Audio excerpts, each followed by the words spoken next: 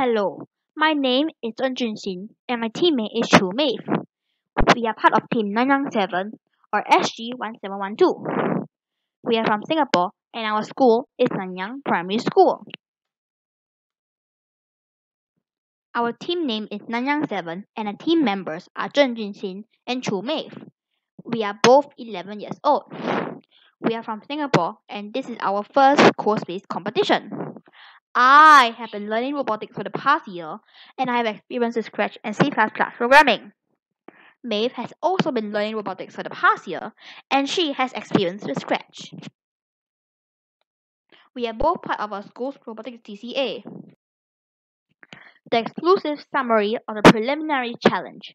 The challenge task is to collect objects and deposit them to earn as many points as possible. Along the way, we must avoid traps. The category we are participating in is CoSpace Rescue U12. One of the problems we faced was that it was difficult to leave the X to Y0 zone confined by the obstacles as shown here. It is confined by a wall-like object, two walls, and a circular obstacle. The methods we did to solve this problem was to adjust and optimize the turning duration, which changes the turning angle of the robot. As a result, the robot escapes from the X to Y0 zone faster. It is able to quickly leave this zone after depositing the objects and return to places with more objects and collect more objects. The analysis of the challenge mission is to get as many points as possible. We had to collect and deposit red, cyan, black, super, and super plus objects. We had to avoid the traps in the middle of the map and leave the deposit zone immediately after depositing and return to places with more objects. If we break down this into 3 mini tasks, it will be object collection, trap avoidance, and object deposition.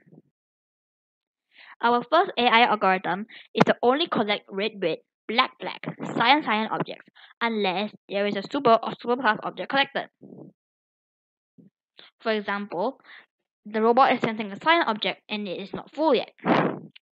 Hence, it will then check if the amount of cyan objects not deposited yet is less than 2. If it is, the robot will collect the object. When the robot senses a super or super plus object, it will collect the object as long as it is not full. As shown here, the robot already has 2 red objects, and when it senses the red object, it will not collect it. However, as the robot has only 1 black object, it will collect the black object as it senses it, and it will go and deposit the objects. Our second AI algorithm is to turn away from the trap only if the robot is loaded. If the robot is loaded, it will turn left when the right sensor is sensing the yellow warning zone of the trap, and it will turn right if the left sensor or both of the sensors are sensing the yellow warning zone.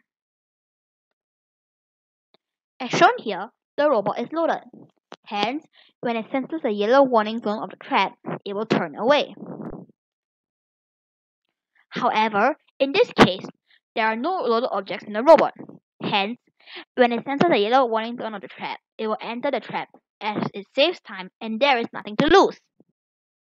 Our third AI algorithm is whenever the robot is passing by the deposit zone, the robot will deposit the objects as long as the loaded object is more than or equal to 3.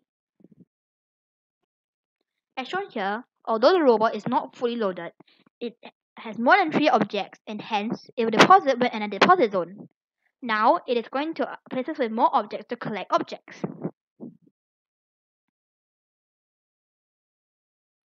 Our last AI algorithm is to leave the X to Y0 zone immediately after depositing as mentioned earlier. It is confined by many obstacles and there are less objects in this zone. Once the robot enters the zone, it will find it hard to leave. To solve this problem, we change the turning duration of the robot from 0.25 seconds to 0.15 seconds instead. This will change the turning angle of the robot, allowing the robot to leave the deposit zone faster. After we did this, the robot is able to leave the deposit zone much faster than before. Debugging. Sometimes the robot does not do what it is expected to do. This is usually due to typing errors or wrong sequence of the program. To solve this, we ran through the program and made sure everything is properly written and sequenced. Conclusion and further work. By implementing the various AI algorithms, we managed to get 800 to 1000 more points.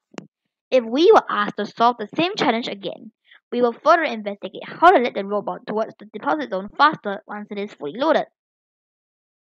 Learning experience. CoSpace Rescue is not easy to program. Patience is definitely needed if you wish to do well.